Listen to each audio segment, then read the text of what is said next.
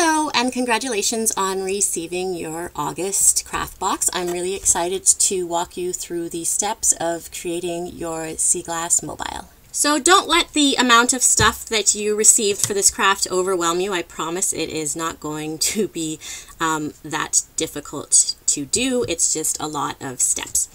The first step that you want to do is put that stuff aside and start with your twine. So you're going to take your twine and measure out where you would like to put your pieces. So what I usually do is start my first piece just with about 1 ruler length. So I'm going to mark, and then I'm going to take whichever piece of glass I'd like to put first, and I'm going to put it over top, and I'm going to fold it over once and then fold it over again.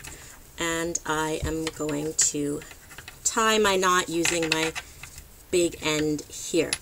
But if you notice, that makes it really difficult.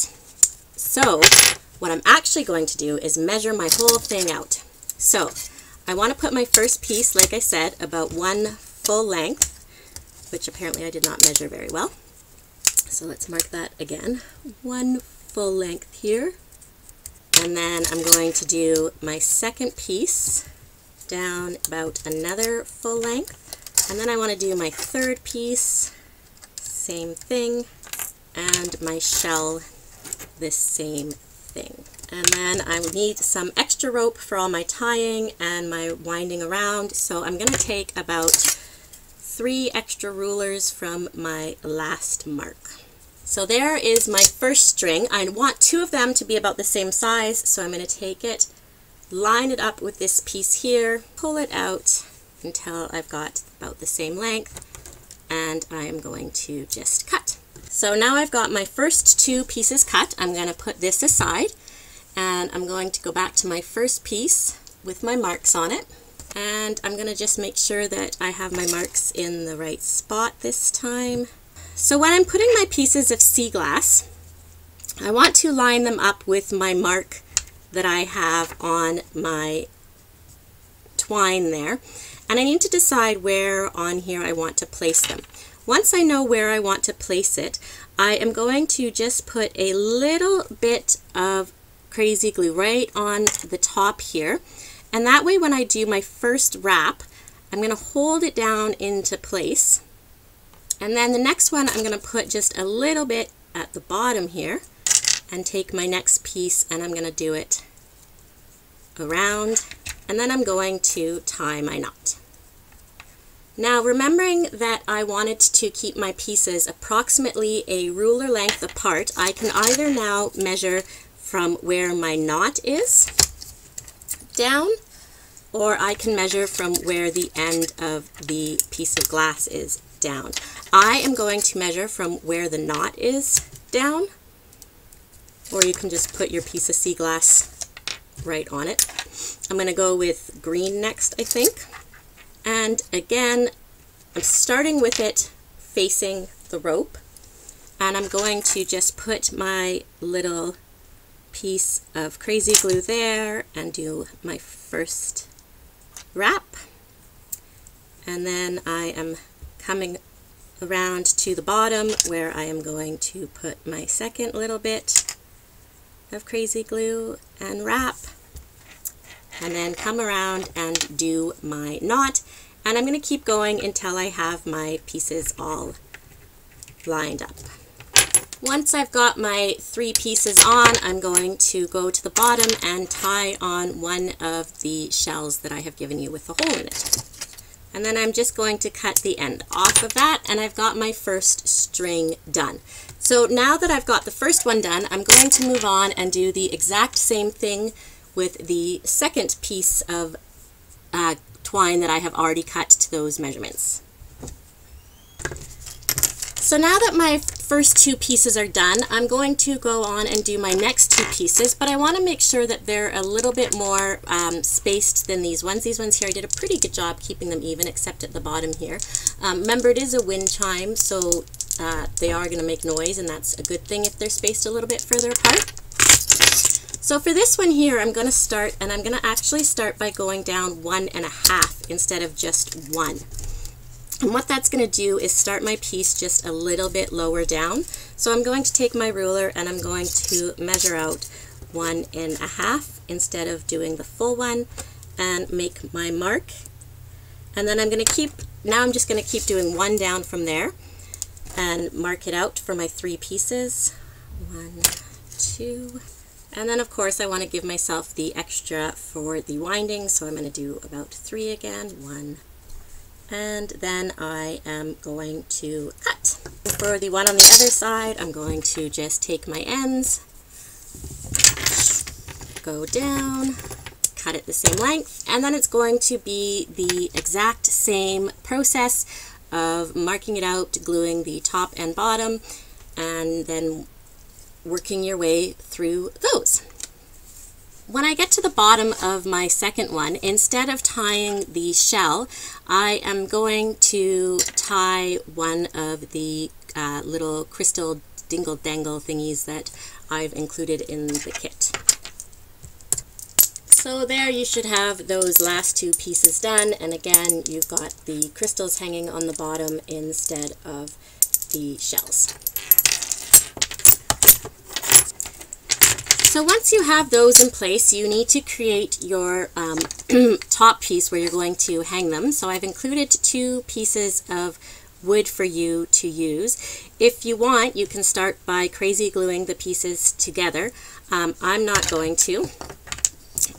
So what I'm going to do first is take my first piece, and I'm just going to leave, like, I guess for lack of a better word, a bit of a tail on it here, and I'm going to tie my first knot onto it, and then holding it with the knot on the bottom, I'm going to take my other piece and put it on top, and I'm going to start taking my roll of twine, and I'm going to go from this corner to this corner of my wood. And I want to go as tight as I can, so it is a little bit awkward to hold it, but I'm going to do that corner to that corner, and then I did it twice, and then I'm going to switch directions and go from the other corner. So I'm just kind of crossing it over here and now going this corner to this corner, and I'm going to do that a couple of times as well. And then once I've got that in place, I can keep going if I want to, however many times I feel the need to go. But you can see, even just with those couple times, it's pretty tight, so it shouldn't actually fall apart on me. Nothing's gonna slip, nothing's gonna go. It's in there pretty good. So once I'm comfortable with how it is, I'm going to use my little tail that I left, and I'm going to tie another knot. And then I'm going to cut not the little tail part, but the roll from it. So I've got the twine, but I still have my little itty bitty tail hanging there. And I'm just going to hang my last little shell with the hole in it onto this one. If you would rather, you can do a shell on all of these ones here instead of doing one of the crystals. I did provide enough holy shells for it, and then you could just do it with one crystal hanging in the middle instead of a shell. So putting your ends on, there are a couple of different ways that you can do it.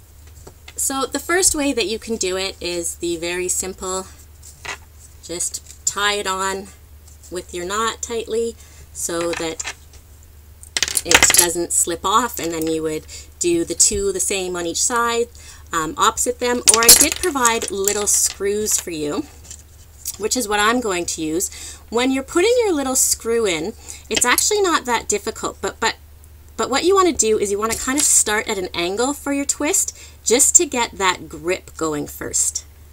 And once you've got the grip in there, then you can straighten it out. So you can see I'm starting it kind of at an angle just to get, oops, I pushed too much of an angle, just to get that in. And now that it's in, I'm going to straighten it up and twist it all the way in. If you have a hard time twisting it, you can certainly grab yourself a pair of pliers, but it is relatively easy. I mean, I have arthritis in my hands and I'm able to do it thankfully not that bad. And I'm just going to keep twisting until I can't twist it anymore. And then I'm going to do that on all 4 ends before I tie my strings on. With all 4 screws in, I can then decide how I want to hook it up from the top. I did provide another screw if you wanted to put a screw there at the top, or you can take some more of your twine and just come up. This one's not long enough, so you have to cut a piece. Cut up around the middle and then tie your knot here and then tie another knot up there and hang it that way. So it is totally up to you how you want to tie it. I think I'm probably going to do it just with the rope. So I'm going to actually go around it again just to make sure that it's nice and secure, because I don't want. So now that I have all of my wood ready to go, it is time for me to tie on my little pieces. So I'm just going to take one and tie my knots and do that all the way around.